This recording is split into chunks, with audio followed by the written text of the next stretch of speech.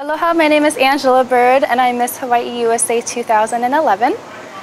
If I could make any word up, it would be silicato, meaning broken down, originating from silk, and staccato, because I love silk. That's my favorite word in the world. It rolls off your tongue when you say it, silk, and it reminds me of chocolate and silk and wonderful, wonderful feelings. And staccato, coming from the composition in music, when you play each note, you accentuate and emphasize every note that you play.